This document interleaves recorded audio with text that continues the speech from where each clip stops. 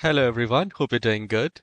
Well, whenever you want to close the lid of the laptop, you want your computer to sleep, shut down, or do nothing, you can do that according to your preference, and I will tell you how you can do that. All right, so just click on the start icon and then go to Control Panel.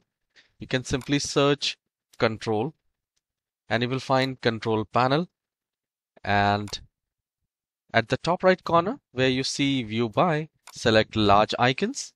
So in this manner, you will see the window like this. And then we will go to Power Options. So here in the Power Options, once we click on that, at the left-hand side, you will find an option, choose what closing the lid does. So whenever we flip the laptop, when we turn off the laptop, like shut down the laptop or flip the laptop, what exactly it should do. So I have selected sleep, sleep like this. So what I would, if you want do nothing, you can select do nothing. And when the charger is plugged in, what exactly you want that. And if you want shut down, you can select that. You can select that as well.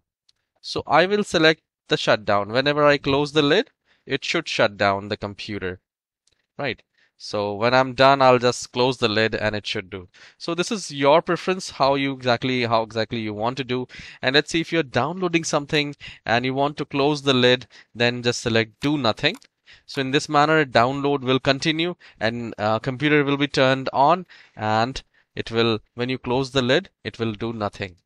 And you just need to click on Save Changes. All right. So this is how you can change the power settings when you close the lid of the laptop. All right. So if you find this tutorial helpful, please hit the like and subscribe. I'll see you in the next tutorial. Have a wonderful day. Take care.